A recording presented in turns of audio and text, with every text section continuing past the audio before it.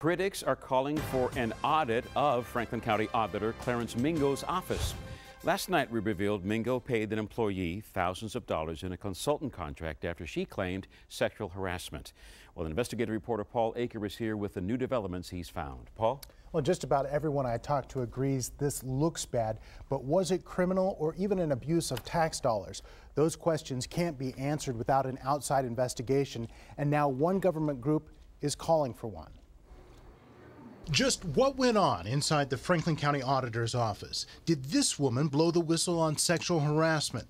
And did it lead to a six-figure payoff by Auditor Clarence Mingo? Questions government watchdog Common Cause would like answered. This clearly needs to be investigated. Catherine Terser is talking about what 10 Investigates reported last night. Wasn't this just a payoff to get her to put this claim to rest? Absolutely not. We revealed how Mingo's former chief of staff, Giselle Pierre-Louis, claimed Mingo was sexually harassing her and at least one other. Pierre-Louis offered to put the allegations to rest in exchange for a six-figure payout.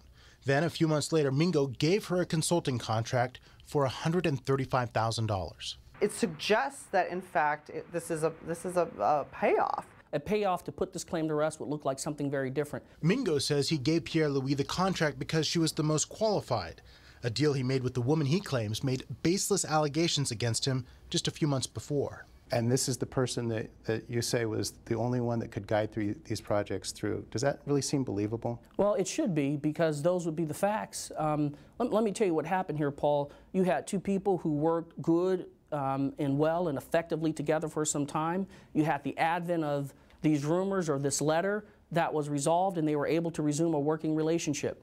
That's all that's here. Terser says state investigators should find out whether that's true. And if it's not, he should clearly be out. You think so? Oh, clearly.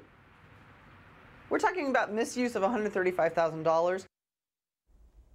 And Mingo told me he would welcome an outside audit. We called the state auditor's office to see if Auditor Yost would do just that.